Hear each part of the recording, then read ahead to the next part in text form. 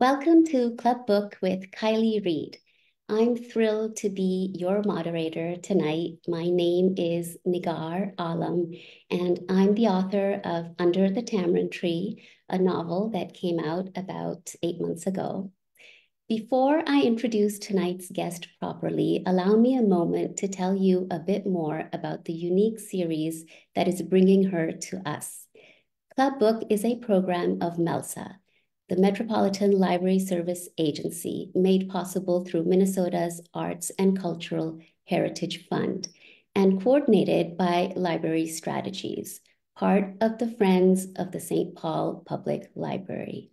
Ramsey County Library is the co-organizer of this evening's talk. Thanks also to the partnering bookseller, Red Balloon Bookshop. A purchase link to come and get it will be available in the comment section of this live stream feed. Have it shipped, pick it up at their lovely store in St. Paul, or have them deliver it personally to your door if you're close to the area. One final housekeeping note, also in the comments, you'll see a survey link. MELSA would greatly appreciate hearing what you think of this club book program. It's quick and it's easy. Our guest tonight, Kiley Reid, burst onto the literary scene in 2020 with Such a Fun Age, a fast-paced social satire about privilege in America. The New York Times bestselling debut hinges on the layered relationship between newly minted college graduate Emira Tucker and Alix Chamberlain, a wealthy businesswoman who hires Emira as a babysitter. Such a Fun Age was longlisted for the Booker Prize, selected as a Reese's book club pick, and charted high on Best Book of the Year lists from sources as varied as the Washington Post and Good Housekeeping. Reid's masterful, nuanced take on racial biases and class divides is on display once again in Come and Get It. Her sophomore work follows enterprising writing professor Agatha Paul and dormitory assistant Millie Cousins. In service to an unusual clandestine writing project, Millie allows Agatha to eavesdrop on her wards through a hole in the dormitory walls. Notes Publishers Weekly. In this blistering send-up of academia, every page sparkles with sharp analysis of Reid's characters. This hit shelves on January 30th. Now, after a short talk by our guest and some initial questions from me, we'll have time for audience Q&A. Simply drop your questions in the comments thread here on Facebook, and our tech manager will route them to me. You can also send a message to Club Book through Facebook Messenger or email, where we're at clubbookmn@gmail.com.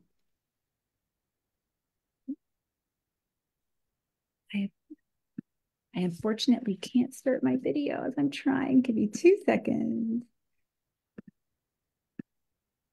There we go. Thank you for that lovely introduction. Hello, Kiley. I am personally so excited to be chatting with you today. I'm a huge fan. And would you like to get this evening started by telling us a little bit about Come and Get It? I would. Thank you for that wonderful introduction. It's really nice to meet you in person.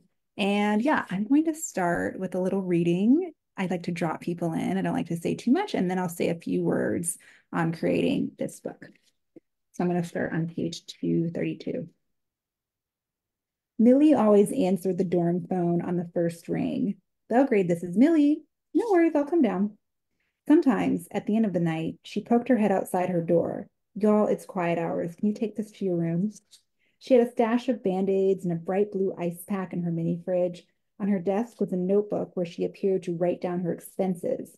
Agatha wanted to look at it, but she didn't need to. Millie told her everything that she wanted to know. She was also an excellent observer. She had a democratic way of explaining things, like a volunteer docent at an outdoor museum. A small group is an intimate gathering of people who do Bible study or fellowship. Oh, mule trade is when a restaurant has a special for a night and you can use your razor bucks. She was incredibly diplomatic, and she had a way of poking fun while respecting the decisions of others. She was also a strangely talented actress. She did very good impersonations. It's not so much like that, Millie explained to Agatha one night. At least I don't think it is. Agatha scribbled furiously in her journal. Millie, say more on that. Well, obviously, if you call yourself a believer, you're probably not going to stab someone or rob a bank. But some things that you'd assume are off limits, they're still done, but they're just different. Can you give me an example? Okay, so if you're a campus Christian person and you're plugged into a body of Christ, is that what they'd say? That's what I've heard, yeah. And if you're just like a cool, naturey Christian person who is probably white, can I say that? Agatha smiled. You can say that. So all that doesn't necessarily mean that you don't gossip or listen to rap music or whatever. I feel like it means that you do those things intentionally, like you do it for the Lord. So if I wanted to gossip intentionally, how would I do that? Millie put her arm at the back of her chair. You'd be like, well, do you just want me to do it? Well, yeah. Okay, she grinned. This is so funny to me. Then Millie took a breath and put her hair behind her ears. So, Agatha, listen, can I talk to you for a second? God's really putting Hannah on my heart this week. Agatha flipped to a new page in her journal. The other day, Millie went on, and keep this between you and me, but the other day she did blah, blah, blah. And yeah, it just wasn't the sweet Hannah that we know. And I need to figure out a way to hold her accountable while I do my best to shower her with grace. But I also want to start asking important questions like, is this a godly friendship? Is she going through a rough season? And maybe she is, and that's okay. But if that's the case, is my birthday weekend at Hilton Head the best place for her to do that? Agatha laughed at this last part. You're very good at that. Millie's regular cadence returned. Thank you, she said. I'm kind of impressed with myself, too. Millie's experience as a 24-year-old RA was drastically different than the residents next door. Here was a young person who operated without much complaint, whose efforts and time went laughably underpaid. Agatha was fascinated by Millie's gamesmanship, her constant positivity, her starry-eyed hustle, the way she enjoyed a little pop now and then. All of this, her income, her attitude, her ambitions, would be a nice tonal shift from the other profiles. I'm going to stop there. So I will say a few words about the origins of this book. I sold my first book, Such a Fun Age, when I was in graduate school. I was at the Iowa Writers Workshop and I sold it in the summer before my first and second year. And so it was June of 2018. And so the wonderful and terrible thing about publishing is that it takes forever. I'm sure my co-host can agree with that. It took 18 months before it came out into the world. And so with that time, I was just so like desperate to make something new because I was so nervous about my book coming into the world that I wanted to get deep underneath something else. And so 10 months before Such a Fun Age came out, I started writing Come and Get It. I was teaching at Iowa at the time, and I was teaching undergraduate workshops. And these were students who were a lot of business majors, a lot of nursing majors, students who were in STEM who needed an art credit and kind of liked reading or writing. And that's a world of teaching that I kind of love living in. I get to show them things that they've never seen before and they're excited about it. And it's really great. The way that a lot of my students spoke really did something to me. They were clever and bright and weird, and they had this very homogenous way of speaking, and it really intrigued me. And I'm not saying that the whole book was born from this, but a little tiny bit. There was something that my students would say. If they started speaking, I would say to them, okay, tell me more about that. And in the very same way, they would say, oh my gosh, I hate telling about this. And it was so tender and specific. And it almost reminded me of that short story, Bullet in the Brain by Tobias Wolff. Nagar, I don't know if you know that one, where he keeps repeating a phrase. I have to send it to you because it's so good. He keeps repeating a phrase that he heard over and over in his head, and it does something to him to ignite his creativity. And oh my gosh, I hate telling about this was that for me. So very quickly, I knew I wanted to base the book in Fayetteville, Arkansas. I lived in Fayetteville for exactly 1 year from August of 2016 to August of 2017. Before that, I was living in New York City. I was a receptionist and I really wanted to write. And I applied to grad school and I got rejected from all of them. It was terrible. I got rejected from 9 schools and waitlisted at 2. And so my now husband was then a boyfriend, had a job opportunity in Arkansas and said, why don't you come with me and you can try again? And I said, let's do it. So we went to Fayetteville. I got a job at a coffee shop and writing articles for a small magazine. And I told myself I was not allowed to buy anything except for wine. And I just wrote my butt off. Fayetteville is beautiful. It's this really charming collegiate town that's really hilly and fairly walkable and really easy to get around. There's something else that was really attractive to Fayetteville for me. Within the world of fiction, I am obsessed with normalness. I want to see people who I see in real life who are working at Walgreens or going to get their air pumped into their tires. I want to recognize the world that I'm reading about. When it comes to a campus novel, I feel that we often think Ivy Leagues, like cathedrals and big towers and academic striving, when the reality is that most people who go to college go to state schools, like University of Arkansas. And so I was really interested in figuring out how money worked on a campus that was incredibly normal, where people's ambitions were a bit more like tempered. And I also just loved Fayetteville. And so I wanted to mentally go there again for about 4 years.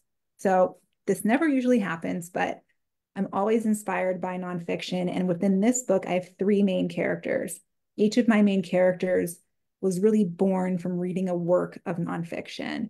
So I first read a book called Paying for the Party, How College Maintains Inequality, and it's written by two sociologists, Laura Hamilton and Elizabeth Armstrong.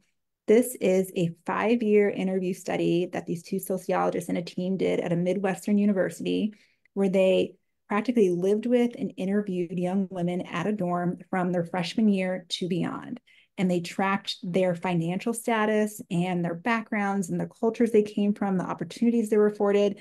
And they divided the women up into what they call pathways. And so there was the career pathway, there was the party pathway. And it's this brilliant study of who college serves and how students are so affected by seeing their roommates study abroad so that they know that they can do that too, and how other people feel completely crippled. So not only was it a great introduction to real dialogue from young people and what they think about money, but I was really intrigued by these very academic women interviewing young people. And some of the quotes were just so delicate and tender that I really wanted to stay in that world. So that was where Agatha Paul came from. The second book that really inspired me was a book called Knocking the Hustle Against the Neoliberal Turn in Black Politics, written by Lester Spence. I never know how to explain this book because it's one of those books that does everything. Beautiful prose, some storytelling, extremely academic. It follows hustle culture from slavery to the civil rights era and beyond. There is a chapter, I believe it's chapter 3, where the author goes to a faith, finance, and family summit. And a pastor leads the crowd in chanting, "I am a millionaire in the making." And there was something in that chant that brought me to Millie and her hustle and her ambition. And she's very young, her naivete in terms of the fact that sometimes hard work doesn't give you what you want the way that you thought it would. So that's where Millie was born. And the last book is called Monoculture, How One Story is Changing Everything. And it's written by F.S. Michaels. This is a very cool book that I did not buy. My husband bought it and I stole it from him, and it's fine now. It is a very clever and small book it is about capitalism, but she doesn't call it capitalism. She calls it the economic story. And it is about how the story we are living in right now filters into every part of our life, from religion to culture to family to education. She has a chapter where she talks about how this boom of markets and all of these choices are actually paralyzing to us. She says that in a class society, we look at each other and we say, those choices that you made, your shirt, your pants, your glasses, you're a rational human being. And so you made all of those choices because you know those are the best things for you. That's what we think, whether we know it or not. But life is more like a big menu at a Chinese food restaurant, the really good kind, where there's like 400 things. And you ordered 3 or 4 things and you're like, oh, this is the best one. But you don't really know what the best thing is because you haven't tried everyone, because how could you? So there was something about that crippledness of choice that I wanted to bring to Kennedy Washburn. She's a lonely transfer student and she moves to this dorm and she's trying to make friends. And friends are her currency and she can't figure out how to get them. And she doesn't know, okay, do I go to an improv group or is that a loser thing to do? And what do I wear? And maybe I should just stay at home. And she cannot figure out how to choose the right thing. So those were the books that really inspired this work. What was different about Come and Get It than Such a Fun Age was I had the luxury of a research assistant. I also hosted a lot of interviews with college students from Fayetteville, Chicago natives, baton twirlers, Starbucks workers, optometrists, anyone who I was working with in the book, I tried to work with in real life as well. So many interesting and wonderful and bananas things came out of those interviews. I'll leave you with one. Um, I interviewed three young women in their apartment. And if you actually want to read more about that interview, I ended up writing about it in the foreword to The Great Gatsby when it came into the public domain. So it's there if you want to read the entire thing. I walked in and there was a sign on the wall that said, "Let's get weird." And that kind of set the scene for everything else. And I did a little bit of what Agatha does. I asked, what does the word classy mean to you? Who gives you money? How do they give you money? How do you ask for money? And all of the young women were coming from very different backgrounds. And so it was really fascinating. One of the young women, I was asking her how she gets her money, and I wanted the logistics of it. Is it Venmo? Is it check? Is it put into your bank? And she said, oh, my dad works at a dentist's office. He owns a dental office. And me and my brothers don't do anything, but technically we work for him and we get paid from his payroll. I was like, okay, so you don't work there. And she was like, no. I was like, but you get like a paycheck with your name on it. She was like, yeah. I was like, girl, I feel like that's fraud. That's exactly what that sounds like. And she was like, I don't know, it's totally cool. It's like a practice paycheck for us. I was like, yeah, but it's real money, right? And she was like, yeah. So there was something so perfect in the energy from the word practice paycheck that went straight into the novel. And I want to make it clear that I know I've written satire before. My goal was to not make fun of young women in this book. I think that's a very lazy take. And I also just don't think that these young women are dumb or inconsistent in their thinking. I think that they're very young. And I think that sometimes they're really clever on one page and sometimes they make really big mistakes on the other. And I think I still do that, even though I'm not a young woman anymore. I'll finish this by saying Come and Get It is a book about buying things and the nightmare of believing that you'll be better if you can spend your money properly. This is a much different novel than Such a Fun Age, but it shares my fascination with caretaker roles, awkward moments, healthcare, and normalness. And I really hope you enjoy them both. I'll stop there. Wow, thank you for that. And so many great little secrets you shared with us. I feel like we belong to the club now, everyone who's on this webinar. You said that you interviewed so many students, and I am wondering, were they as honest and forthcoming as the students in the novel? Or 100%. but they Yeah. were. Okay. Really, I have to tell you, I learned a lot about, and perhaps this was because this is definitely a book that I wrote in the pandemic, but I was interviewing young women before that too. People like talking about themselves. I think that a lot of people, whether they have friends or not, like to feel important and are a little bit lonely. I don't think that that's super rare. And so I think that a lot of people, especially young people, are thinking, oh, this person wants to talk to me. This person thinks I'm interesting. And I don't know if that filtered into Millie's fascination with Agatha, but I was very, very surprised at how much young people would tell me. In the same group of girls, they started talking about a young woman that was in their sorority that they didn't like very much. And they were saying, oh, she posts really sexy pictures on Instagram and it's so terrible. And one of the young women said, yeah, if I did that, my brothers would lynch me. And she said that in front of me and had no response to it. And I couldn't believe that just flew out of her mouth. And I need to be a professional in that moment and just let it lie. But then other comments came out of like, oh, yeah, she's mixed or whatever. And I don't know why they put quotes around it. I don't understand what that means. But I was shocked. I was shocked that, for many of the young women, they got really comfortable and just really shared with me. And I want to say that I'm extremely grateful for everything they shared with me, even the things that I don't agree with. But I think I was incredibly surprised at how willing people were to share. And when you were interviewing them, you certainly weren't eavesdropping like Agatha. I was wondering that, is that where the idea came to you when you were interviewing people, that if, the slippery slope that comes from creating art when you are listening to other people's stories, did Mhm. that enter your mind in the creation of Agatha and her methods? That's a great question. That would have been the clever thing to do. I don't know if I did that though.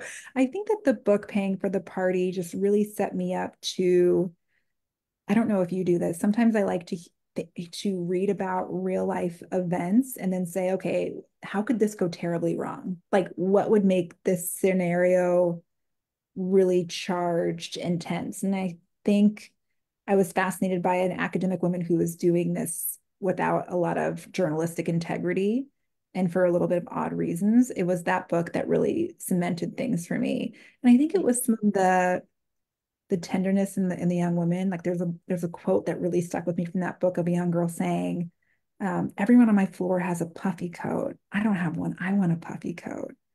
It's just right. It really, really tugs at your heart. And so I think that the emotion and a lot of the quotes from the young women pushed me towards like, what if someone was just overhearing these things and then using them as well? And that seemed a lot more complicated and tension filled in a way that I liked. Yes, definitely. We all, whoever has read this, would absolutely love Agatha, Millie, and Kennedy. And I actually think that you have more main characters. In my mind, I felt deeply for all of them, and I felt like I knew them as real people, certainly not as satire at all. It never crossed my mind, to be honest. And how do you introduce so many characters and yet make them distinct? I never felt like, oh, I have to go back and check who this is. I just knew. So, what is your magic trick, Kiley, in doing that? Oh, I wish I had a magic trick. You were saying, how do you make them distinct? And it's just like very carefully. I don't know people that way too. On a craft level, I do think that there are some tricks that you can do that seem very basic that go a long way. In my first chapter, we're meeting a lot of different characters. I love to throw in people who would never normally be together in a first chapter. And Agatha is meeting the three young women for the first time, and so are we. And so she is getting ready to interview them, and they're introducing themselves to her, and she starts cataloging them in her mind. And she goes, Jenna, tall, tan, Casey, blonde, southern. And then she says, Tyler, hat, mean. So just in her little compartmentalization of them, I'm helping the reader say Jenna tall tan. Okay, cool. But when she gets to Tyler, she adds mean, Mhm. which is about her personality. And I think that your first chapter is always teaching your readers how to read your book. And that's Agatha telling us like there's something about Tyler's personality that's going to matter within this book, whether she's mean or not. And so I think there are tricks like that that you can do as a writer that helps set your reader up. But other than that, it's spending so much time with these characters so that you know them in and out. Not that I recommend anyone do this. I don't know if you've done this before. I wrote 80 pages of a RA orientation scene that did not make it into the book. Oh, wow. Apparently, I needed to get to know the characters for 80 pages. 80 pages. That's a lot. That's a lot. But I guess you knew them inside out then. I sure did. Hey, Absolutely after that. So yeah, anything you wrote knowing them so well. It I just did. came out like that. Yeah, Yeah. I mean, it's devastating to get rid of those pages. Yeah. Yeah. Did you ever write No, anything no, that it long? helped you for sure. It was worth it. It just didn't show up in the final book, but it was definitely made the book what it is. I Right. I have to ask if you have that many pages that you've ditched You before. know, I'm kind of the opposite. Really? I write really lean and then I have to add. So I'm one of those. So opposite. Okay, we should write a book together. Yeah, we'll be in there. So you mentioned themes in your talk, and the theme of money is in this book. It was also in Such a Fun Age. Is that where you begin from when you construct your story, or do you focus on character, or is it setting? Because in Come and Get It, that dorm setting is very immersive. For me, I felt it was very real. I was right there. I wanted to do laundry and wash the sheets Yeah, because it was time. I really felt I was there. So, where do you start? it's a great question. I start with characters always. I feel like characters are the backbone of any story, and novels take so long. You have to be interested in your characters. It's like working at a place, like no matter how the work is, if your coworkers are okay, you can kind of stay there a little bit longer. Um, it's always character. And in this book in particular, I was really focusing on how we analyze personalities based off of consumption habits. And so a lot of what started this book was characters and the things that they spend their money on. If you can believe it, there's scenes where I'm describing dorm rooms and they were maybe 50 pages longer. In earlier drafts, it was just like every tiny granular detail of what these people's lives look like. But it helped me so much to understand that Peyton has a giant tub of Lubriderm and her parents write out, her notes for her, and she has Tums on her desk. All of those things are really shaping the character. So for this novel in particular, it was definitely the characters and this very specific time in their lives where they are looking for dorm room essentials and like what they're going to fill up their first out of house room with for the first time in their life, which makes me want to ask you, did you ever live in a dorm? Well, I did, but it wasn't for college. It was before college. So, yes, Do yeah. But I do have a sophomore in college right now. do they like it? She loves it. And when I got your book, just a little digression, she grabbed it because she's a huge Oh, reader. good. She loved Such a Fun Age too. And she devoured Come and Get It Oh, in two good. and a half days. And so I think what could be better than that? Yeah, She that's lives perfect. those Yeah, lives. living it. That's amazing. Yeah, yeah. We are getting so many questions from the audience. I think we should Okay, go straight there. let's do it. Yes. The first one is, do you believe that Millie was so wrapped up in trying to fit in that she really didn't know who she was at all? Oh, Millie. Okay. So Millie, I really like early on, I really wanted Millie to experience the phenomenon of when you join a new job and you meet new friends, and those friends are kind of mean, and you feel yourself being a little bit mean effortlessly. I think most working adults can agree that you end up taking on the characteristics of the people around you for better or for worse when you're in a new environment. For me, Millie was so dedicated to justifying her position in the world as an older college graduate and redeeming herself for these 2 years of school that she was gone, that she was just really blinded by anything other than get money, have a house. If you have a house and a job, this will mean that you have corrected those 2 years. Millie's also someone who has always been a responsible person, and her hard work has always paid off more than it hasn't. And when she sees someone like Agatha, Agatha screams sophistication. She's like, look at her bag, look at the way she speaks. Like, I don't, of course, this person's doing something correctly. Like, she would know if it's not unethical. I don't need to worry about those things. When I first moved to New York City when I was 20 years old, my mother told me if you are ever lost, look for a Black woman who's dressed really nicely.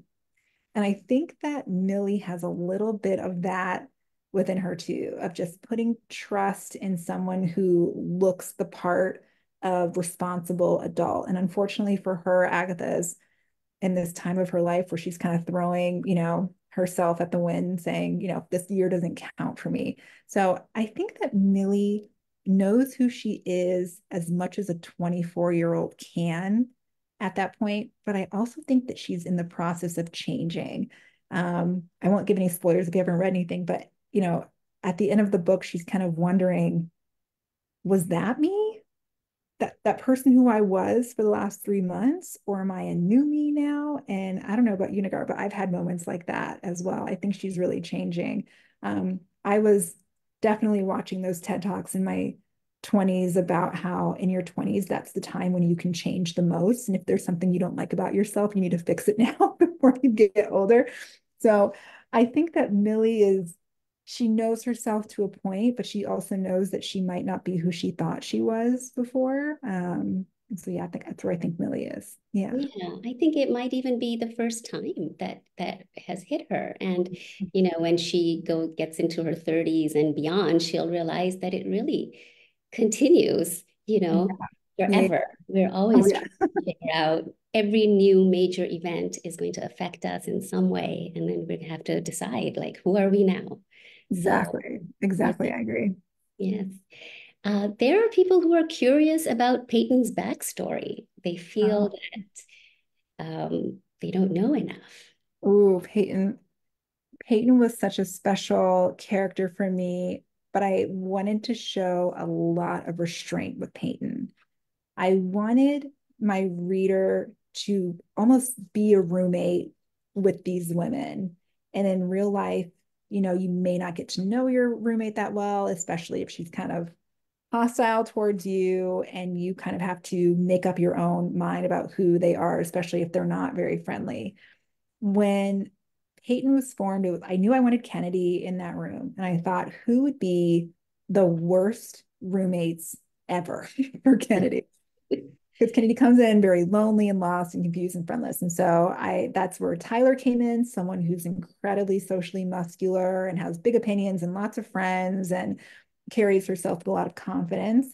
And the other person was someone who was incredibly unfriendly, and that's Peyton, someone who wants nothing to do with her, but is also not really asking for advice.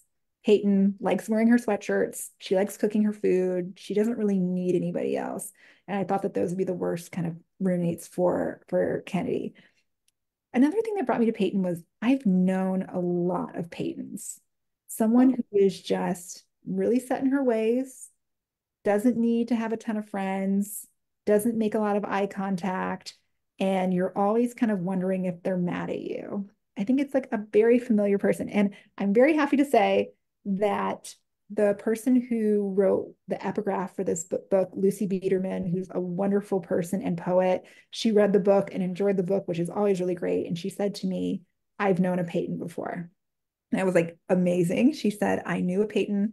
I worked with her, and her parents and her were very close, and they would drive 4 hours to come and surprise her for lunch. And then they would get on the road and go right on back 4 hours. And I was like, that's Peyton. That is what I want from a read whenever I pick up a book. I want to remember someone who I haven't thought about in years. Peyton is someone who is extremely close to her parents, who's incredibly antisocial, and I love her. I think she's a wonderfully delightful, unkind person, and you have to love everyone you are writing about, or you will not make it. yeah, I don't even think she was that unkind, you know. I She's think she very was just, direct. You're yeah, right. yes, she was just being really straightforward and, you know, sharing whatever came to her mind and not out of any cruelty.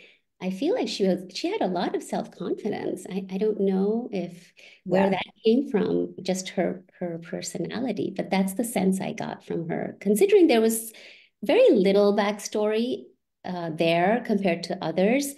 I have been thinking of Peyton afterwards too. So I think there is something to be said about that very powerful personality she had. Makes me happy. That makes me really happy. I was really pleased to bring in Peyton's parents toward the end of a book to kind of shape her world a little bit more. And I had a really nice time uh, picturing Peyton through Millie's eyes, from the mail she gets from her parents to how her hair looks. And I was just also really excited to put two very different Black women in the same room, one of whom is like, oh, we're together in this. And the other one is like, no, no, you're not. Another question from the audience. My book club loves your dialogue. I personally love your dialogue too. I think it is stellar. Is it your favorite part? Just quickly, can I ask you that? Because That's it where, feels yeah. like it. It feels Oh, like, yeah. Oh, yeah. good. Yeah, yeah. Okay, let me continue with the question then. Hearing you read it out loud really brought to mind why we came to that consensus that her book club loves your dialogue, or their book club loves your dialogue. Without meaning to flatter shamelessly, I will ask, is that something that comes easy to you? Is it something you looked to perfect through those interviews or by other means? That's very, very nice. I think yeah, I think you're right. It's so clear that dialogue is the place where I really love to put all of the truth and energy into, because for me personally, dialogue, it can just set my day on a different note. If I hear someone say something a certain way, it'll make me want to start crying. And I don't even have to know that person. And I feel like dialogue is so powerful. And when I recognize, oh, that is how she would say that thing, that just does something to me. And I really want to nail it in every aspect. I studied theater in college and I read a lot of plays and became really obsessed with the rhythm of communication and word choice and how one little gesture inflection can really change an entire sentence. And so I've been obsessed with dialogue for a very long time. I definitely did interviews to make sure that I was perfecting my dialogue. I wanted to really have that world just be imprinted on my mind and be able to mimic the speech and also do it in a way that it's difficult. I wanted to do it in a way that was incredibly realistic to a point where it's like almost haunting, but I also had to dial back a bit. We as humans, we speak terribly. Like, I don't So, know. so poorly, so poorly. Yeah. Terribly. I don't know if you've ever transcribed anything. When my husband was doing a big investigative piece, I would transcribe a lot of the interviews that he did. And every other word was like, oh my gosh, I don't know. Like, we just have so many little like starts and stops, and it takes us a really long time to get into anything. So I really wanted my dialogue to be incredibly realistic, but I didn't want to make fun of anyone, but I wanted to be accurate. So there are a lot of like, oh my gosh, in the book. In real life, there were maybe thousands more, but I'm trying to pull back so it doesn't feel grating on the page. And so it's a lot of push and pull. But as a writer, I don't know if you do this too. If someone says something that I think is fascinating, I'll just write it down. I'll just write it down on my phone immediately, whether I use it or not. I'm like, that did something to you, save it and figure it out later. Dialogue is definitely my favorite thing. And hopefully I nailed it in this one. Yeah, thanks. You absolutely did. There's a similar question, which I will just take out of order because it's about Yeah, dialogue. sure. It says, I appreciate Miss Reid's deft use of vernacular, something my book club noticed in both books. I'm wondering if the author or publisher ran the novel by sensitivity readers from that generation to make sure it was believable. The author did, yes, because I want to make sure. Yes. So I definitely put this book in front of young people to make sure that I was doing the right thing. And there were many little things that I changed. Like in the beginning, I have young women saying, oh, I would get married way late, like 27. And I had a young person who had just graduated from college read it, and she said, no, people would think that at this school or in this town, but at Fayetteville, they would think that maybe 30 was a little bit late, but 27 is totally fine. So I changed it. I trusted her and I want to make sure that it's accurate. So I had a lot of young people, from my agent's assistant to other people that offered to read it for pay. I also had those three young women from the Let's Get Weird apartment serve as like stoolies to me. They were always available on Instagram if I was saying, what kind of hair curler would you use? What kind of this would you use? Would someone say this? And they would just write me back immediately so fast because they're always on their phones. Just help me make sure that I was getting everything correctly. One thing that was so fascinating was when I had young people read the book, they all had a really strong response to Kennedy. They were like, I know this girl. And two of them said to me, I know this girl. I feel bad for her, but stay away from me. Like, I don't want that desperation. And Oh, that felt to me like I had like tapped into the thing that I wanted, of this young woman who's cute and likes to have fun, but just can't break through this barrier of making friends. And so absolutely, I think if you have a book that deals with a certain, type of person, you should definitely put that book into their hands.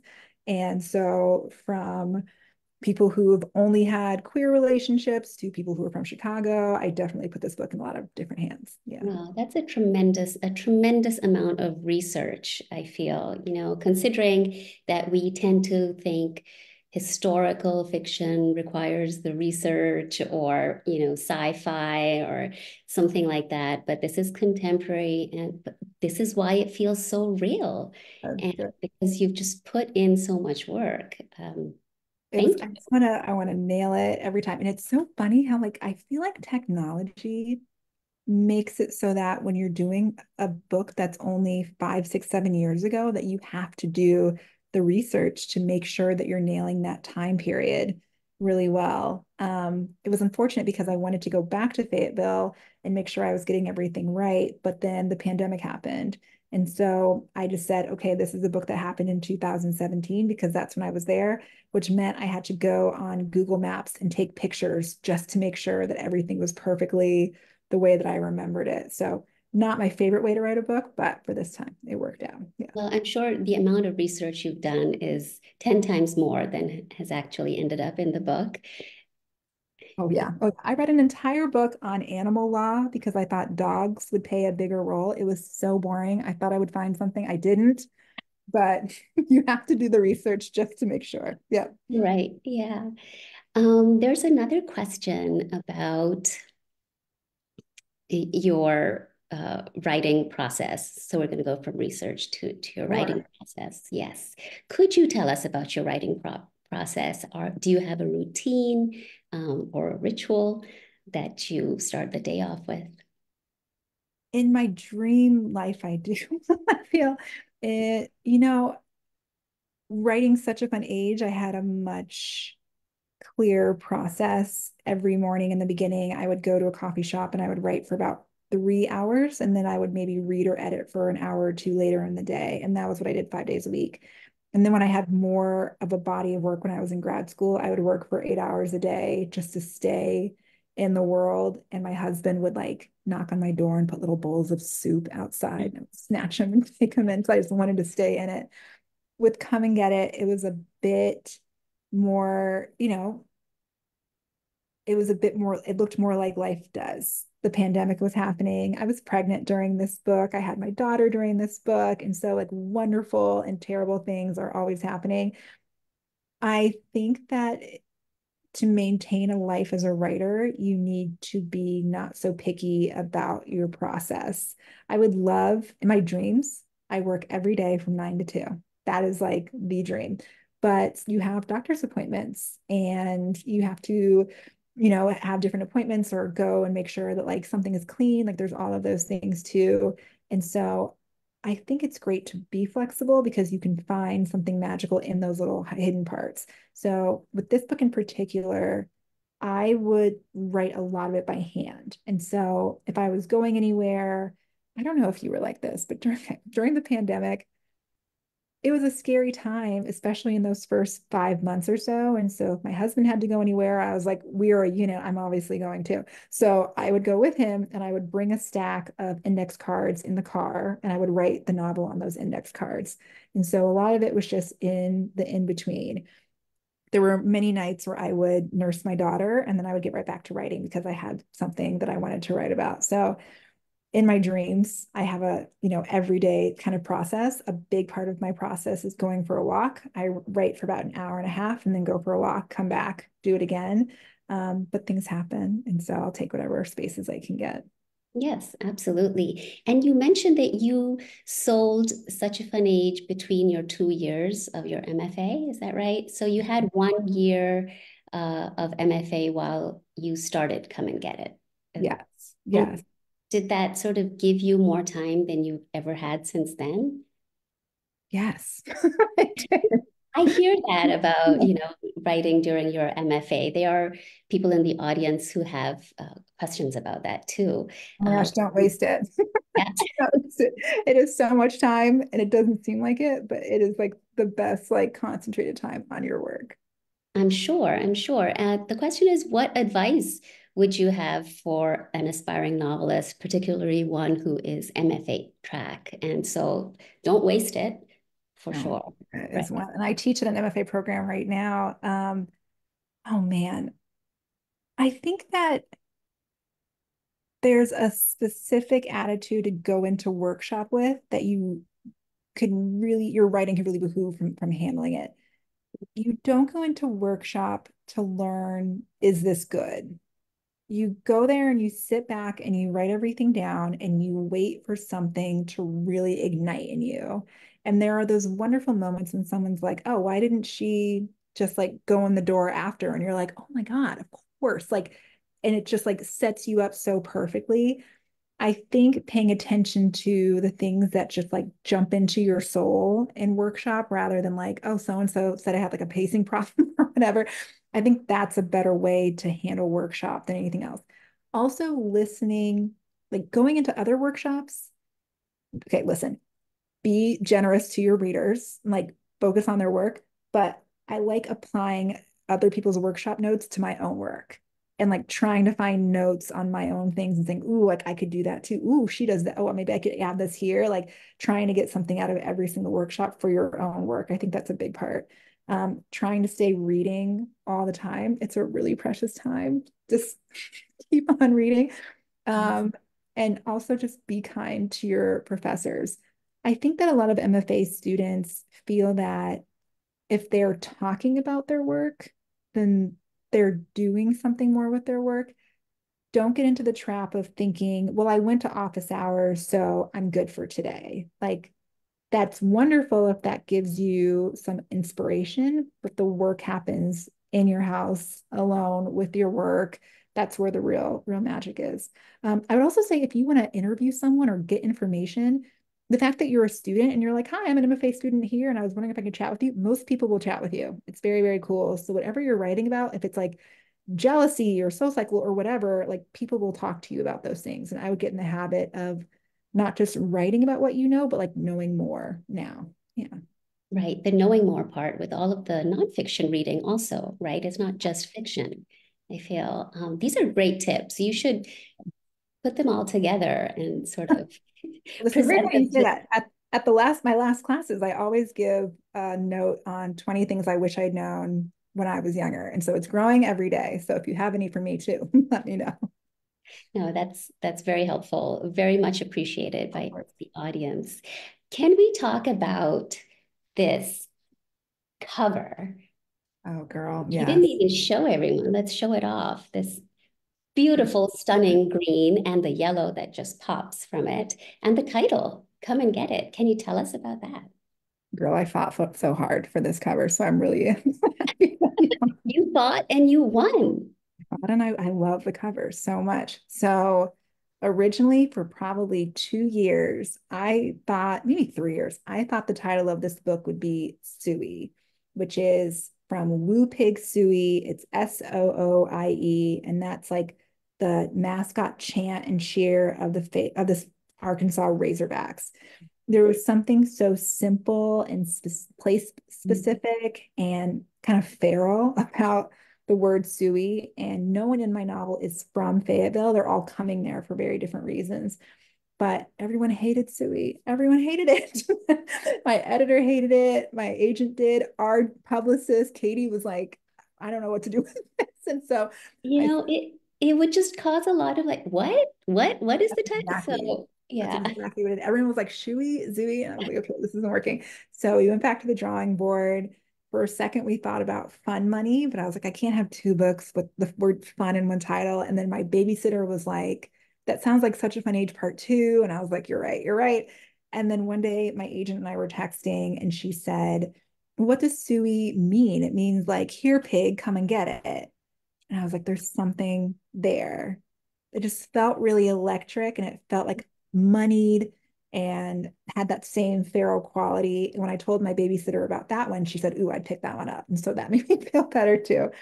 There was something really electric in it, and I'm glad we went with that one. And in terms of the cover, we knew we wanted a pig very early on. Yeah, him hanging off the side. This was my idea. I have to take credit for that one, little snout. I wanted a really classic font, and I was so thrilled with that. I have to be honest, we saw so many covers.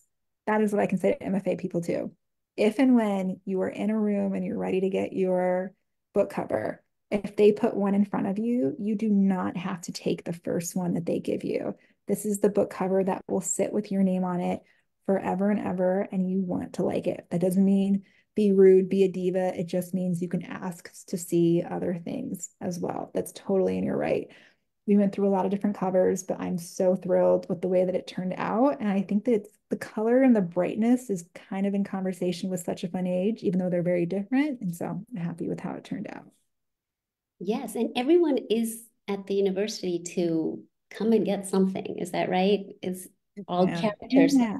have gone there to get something out of it. And Exactly. Yeah. This is a grabby kind of novel. And so I felt like that title really hit it. I personally don't have a title the entire time that I'm working. I like kind of know, but I try to worry about that later. So many of my students will turn in work and they have a title on it. And I'm like, girl, you do not know. You do not need to worry about that.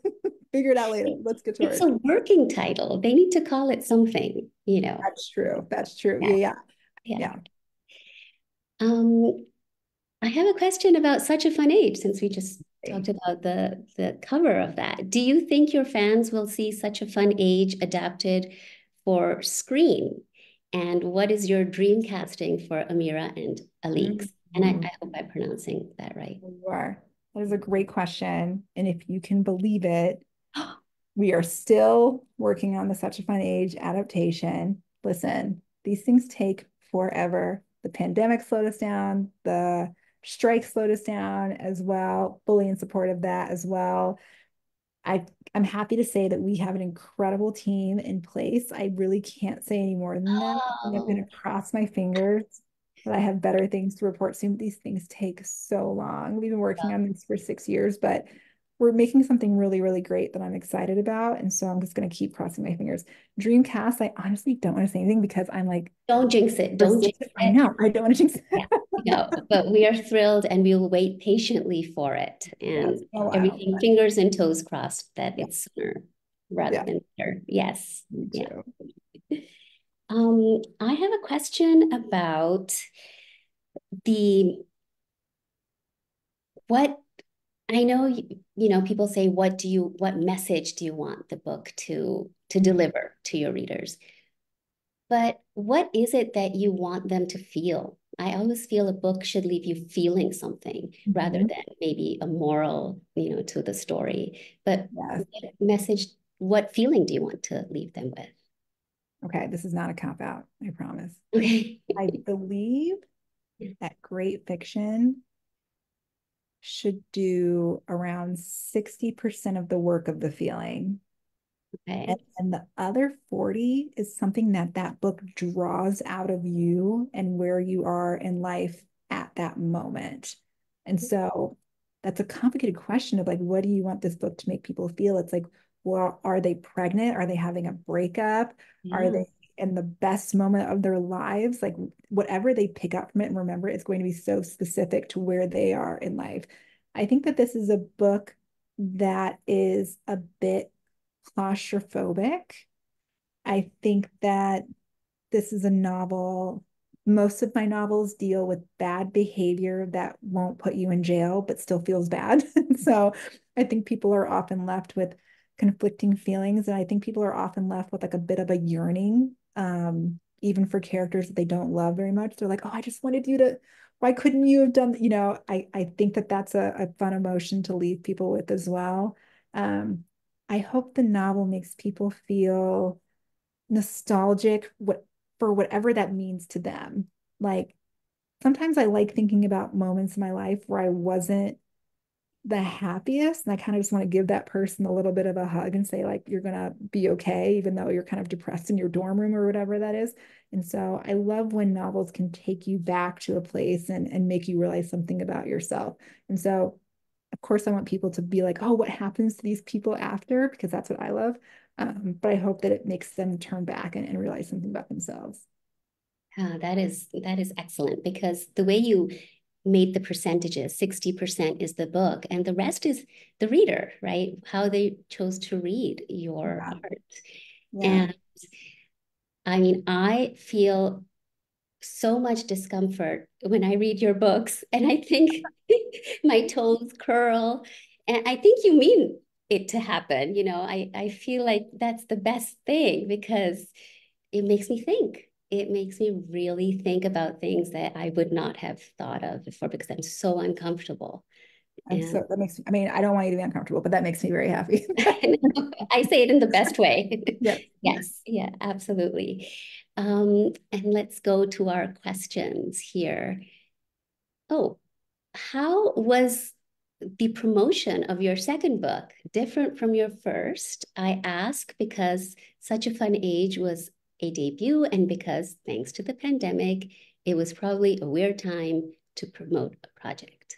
It was a weird time. I got very lucky though, because Such a Fun Age came out on New Year's Eve of 2019. So I had 4 full weeks of tour and we went to 19 different cities and Oh, it was just the best. Like it was, everything was happening for the first time and it was really incredible. And I was just bowled over by the fact that anyone had read my writing other than like my workshop classmates and things.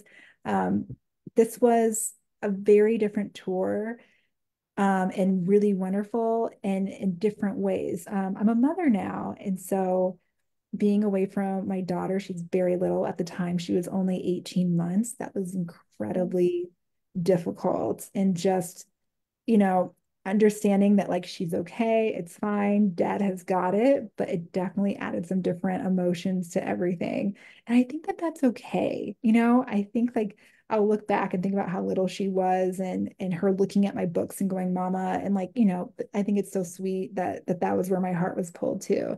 Um, I definitely had a lot more confidence the second time. The first time around, I felt the need to really answer exactly the question that people were asking me. If someone said, what were you doing? Why did you want to write about feminism? And I would say, oh, I did because of this and this and this. Now I have the confidence to say that actually really wasn't my interest. What I really wanted to do was this. And I really encourage any author to reframe a question in their mind and not feel like they have to go with every single question and to really speak about their experience personally. So it was wonderful. Connecting with readers is the absolute best. I did a reading in Fayetteville, and it was just so special to connect with oh, people who know all of these places and everything. And usually on book tour, you get to a place and you have like 2 hours and you have to go. I got there and I had 5 hours to kill. And I walked around Fayetteville and I was like, oh, that's where Colette and Millie had their fight. And that's where Agatha saw Tyler. It was just so special. And so this was a great tour. And I'm glad we did it. oh, that's wonderful. Going back there, and since you hadn't been back because of the Yeah, pandemic, so it exactly. must have been extra special. Yeah. Kelly, I just want to say thank you so much for Oh, tonight. I just loved picking your brain personally, and the audience loved asking the questions. We are so honored that you came to Minnesota, the home of Target, by the way. I did want to mention to you. I did not know that. Target plays a huge role in this book and always has. Yes, Very yes. happy. Yeah. So, and we will just end the evening today. That is unfortunately all the time we have. Thank you again, Kiley, for penciling us into your busy, busy spring. This has been a virtual presentation of Club Book, a long-running literary series of MELSA made possible by the Arts and Cultural Heritage Fund. Special thanks again to Ramsey County Library for the part they played in bringing Kiley to us. Before you log off, look for the Club Book survey link, which is in the comments and will be projected in place of my video momentarily. Last, consider joining Club Book next Thursday, April 25th, for their next program. This one in person at St. Paul's beautiful Highland Park Library and featuring internationally best-selling historical fiction novelist Alice Wynne. You can learn more about that and other upcoming events at clubbook.org. Thank you and have a great night, everyone. Thank you so much. That was really lovely. Thank you, everyone. Bye-bye.